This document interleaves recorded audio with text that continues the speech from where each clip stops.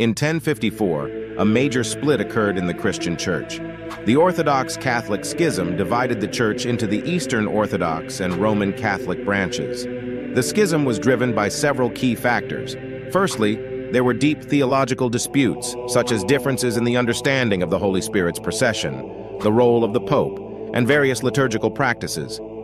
Linguistic and cultural disparities also played a role. Latin was the language of the West, while the East predominantly spoke Greek. These differences further contributed to the divide.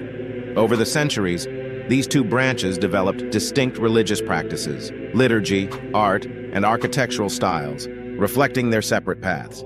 Feel free to like and follow for more theology nuggets.